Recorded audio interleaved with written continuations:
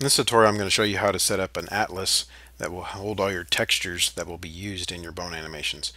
The atlas saves draw calls by combining all your textures into one draw call. You can have multiple atlases for a bone animation, but the less you have, the better your rendering and optimization will be. So let's go ahead and create a new folder here just so we have something to work in. And inside this folder, I'm going to create another folder for atlases. And let's create a new atlas. Go to Create, SmoothMoves Texture Atlas Data. That just creates a new atlas file. Now I want to rename this first because whatever this file name is, it's going to generate other files with the same name. So let's make it something more descriptive. Let's call this Chef. You can see in the inspector over here that there's a little bit of information about it. There's no textures. So we'll go ahead and click the Open Atlas Editor. And we just get this empty atlas for now.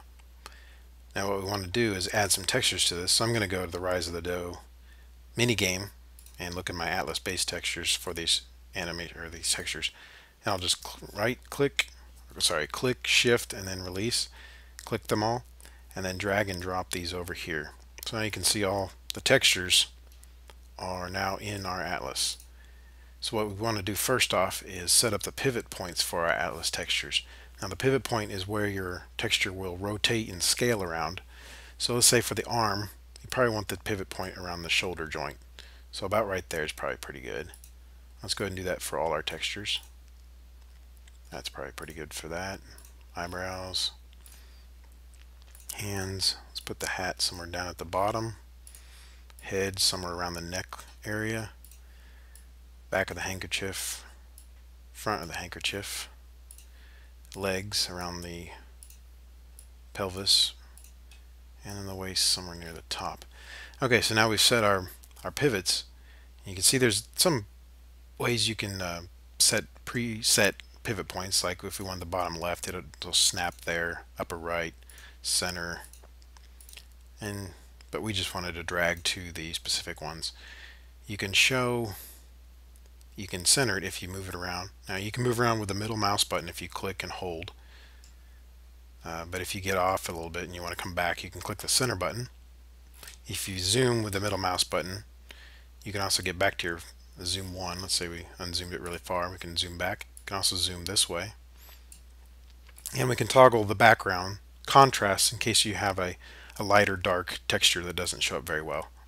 And you can put a grid on, and you can take off the boundaries as well. You can also set the pivot manually with these amounts, but I just find it easier to drag. Okay, now that we have that set, go up to our atlas settings and you have a padding here. The padding is how many pixels are between each of these textures when it generates the atlas. And then you have your max size. The max size, if you have it set too low, it'll chop your textures off. That's a Unity function. That's not something SmoothMoves does. So it's best to have a really big size. You can always lower that in the texture or the inspector later.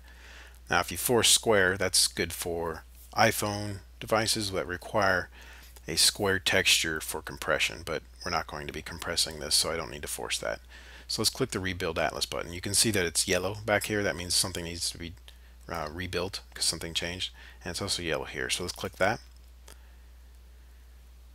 So that created a new atlas. We can close this now. A new texture and a new material. Now the material defaults to Particles Alpha Blended. I find that one's really good for 2D. You can change that to anything you want, anything that Unity has, or anything you write. But I just leave that there for now.